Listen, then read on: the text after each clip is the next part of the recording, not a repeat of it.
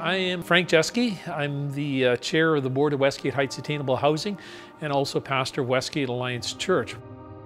And Westgate Heights Attainable Housing is a nonprofit charity that Westgate Alliance Church established to meet the needs of the community around us.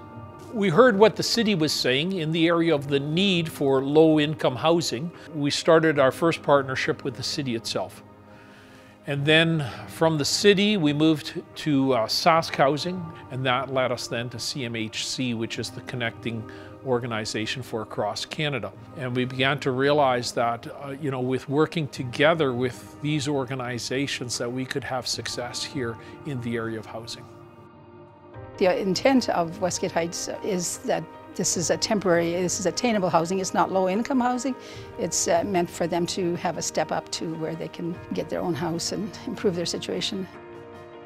I know that there's been some talk in the rental market in Saskatoon about vacancies, and I have not experienced that. I have a waiting list. I've got like 50 on my 5-bedroom wait list and 40 on my 3 bedrooms, And we don't just go by the wait list. We actually very much go by need, and sometimes it's just a matter of timing.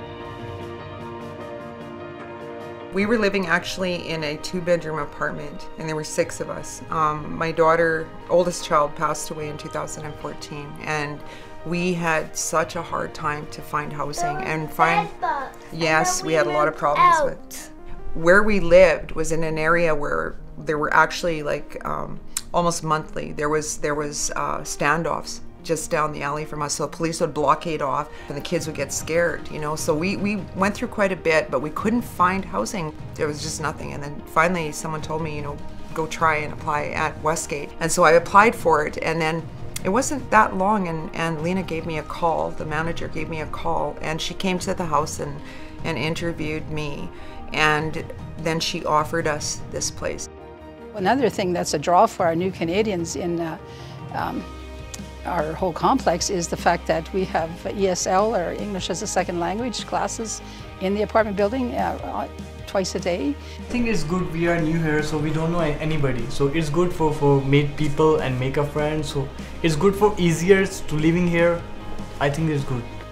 One of our goals in this whole area of the housing was, it wasn't just housing. It's not just about a house as such, but it's in reference to the community that's being formed, the community relationships.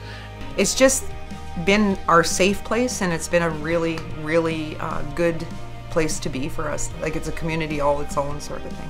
I feel that most of my tenants are my friends. I know all my tenants, and I really enjoy my job as it invigorates me. I would say success at the end of the day is seeing families feel safe, and they feel that it's a place where they want to live. And I know for Lena, as much as for myself, we'll go through and we say hi to people as though they are our neighbors. They are our neighbors.